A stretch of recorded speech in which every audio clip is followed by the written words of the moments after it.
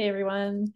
I just wanted to share this quick video with you, talking a little bit more about the Chakra Balancing Kundalini Awakening class series, and just give you a little bit more information about what chakras are, how they work, how they connect with Kundalini.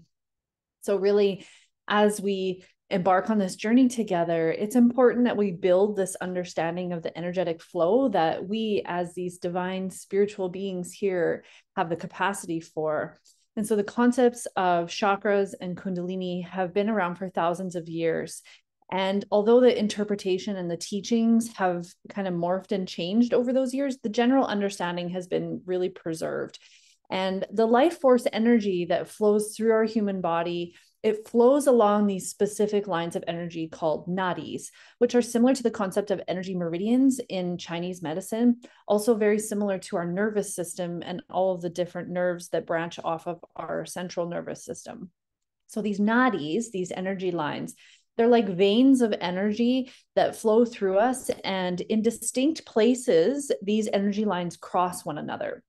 So there are particular line crossings that result in folding and twisting many different lines over. So really becoming these complexes or forming these like kind of knots of energy. These knots, these intermixing complexes of these energetic lines that are crossing each other, these are our chakras.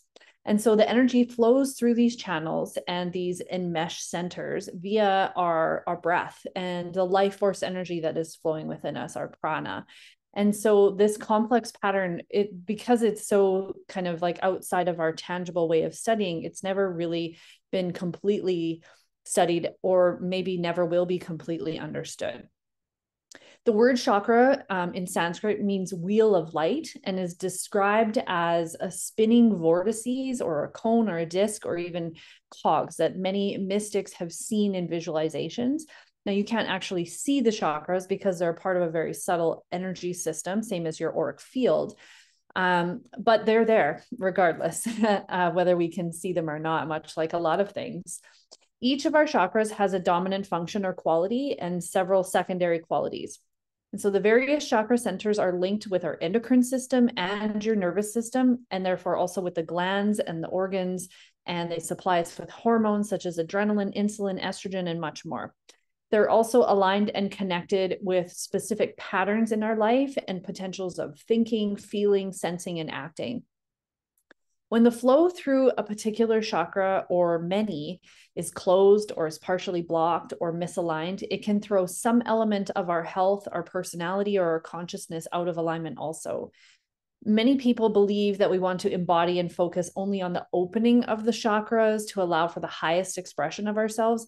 And although, of course, that's amazing and that really is truly, part of our ultimate path here, it requires us to not only lean in to those open light expressions, but to also face the shadowed contrasting expression. And so each chakra also has these polarities that exist on a spectrum. It's not a black or white expression, whether, something is turned on in a chakra or off, but there's multiple shades and variants within each chakra that shifts and modifies as we grow and expand. Now, most of us are familiar with the 7 main chakras that are taught in modern day yoga or mystic arts. And there's generally there's an inconsensus in how many actually exist. But the common theory is that there is around 78,000 chakras in the human body. And remember that these are those intersections of energy flow lines. But there is these 7 commonly known major chakras. And that's because those are the areas that have the most intersections or the most complexity of a knot. So they say that there are 21 minor chakras, 49 tiny chakras, and the remainder are what they would call nano chakras. So they're just very, very small. The 7 main energy wheels, they start at the lower 3. So our first, second, and third, our root, our sacral, and our solar plexus, which are associated with our most basic fundamental needs, both physically and emotionally. Sometimes these are called the instinctual chakras, but really it is thought that these chakras in our lower centers, they are more connected to our human experience here. And the life force is thought to also vibrate more slowly through these chakras, and the energy is more dense.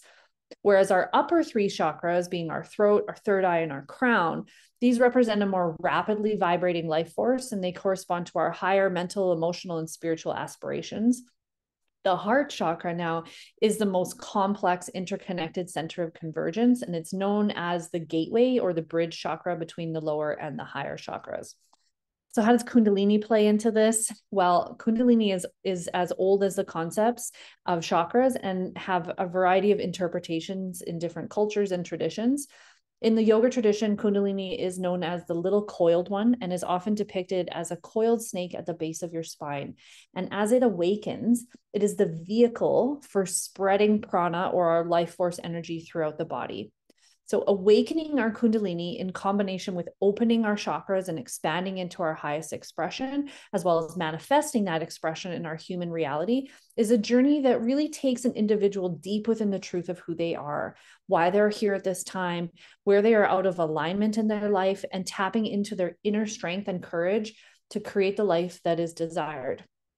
Truly, for me, in my opinion, it is the ultimate quest. As you unblock and you clear that chakra and those chakra energy centers, and your Kundalini flows, really opening you up to this divine spiritual awakening and the untapped potential and capacity and magic of our divine ability to create and manifest everything that we desire in our life. And so our first class was really an introduction to Kundalini, but every week as we continue into the series is going to be focusing in on a particular chakra for that class. And we're going to expand on the teaching of each individual chakra and learn some different practices and ways that we can complement the movement, as well as the meditation and the mudra and the chanting and the essential oils and the crystals, all of the pieces that are brought into this series to really make it a robust experience for you. And I truly hope that you will join me on this journey of awakening our Kundalini and balancing our chakras system. Thank you.